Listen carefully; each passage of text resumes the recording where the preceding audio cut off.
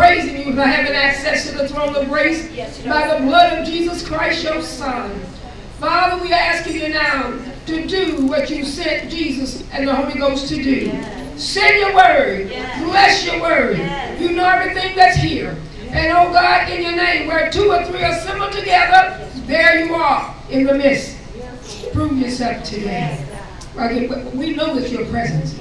But we're asking you to prove yourself by healing, touching lungs, strengthening lungs. Lord, in your name. Lord, we know the breath that we breathe is yours. Lord, you breathe into us the breath of life. And God, we're asking you, whatever it is, we ask you to forgive and restore. My God, and strengthen to live for you. In the name of Jesus. All sickness will loose the Spirit and the anointing to heal here. Today, hallelujah, Jesus of Nazareth is the same today as you was on yesterday and forevermore. God, we agree that you will not let us walk out of this building the same, because where you are, everything we need is here.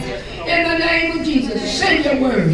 Save today. Prick hearts today. Let the Holy Ghost do what you sent him to do. We agree that you do it. And we'll ever give you the praise. Do for them what you've done for us. And we'll ever praise you. In Jesus' name, amen.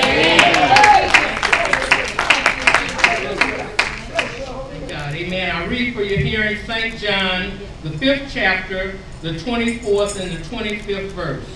Verily, verily, I say unto you, he that heareth my word, and believeth on him that sent me, has everlasting life, and shall not come into condemnation, but is passed from death unto life. Verily, verily, I say unto you, the hour is coming, and now is, when the dead shall hear the voice of the Son of God, and they that hear shall live. May God add a blessing to the reading of his word for the edification of our soul. Amen.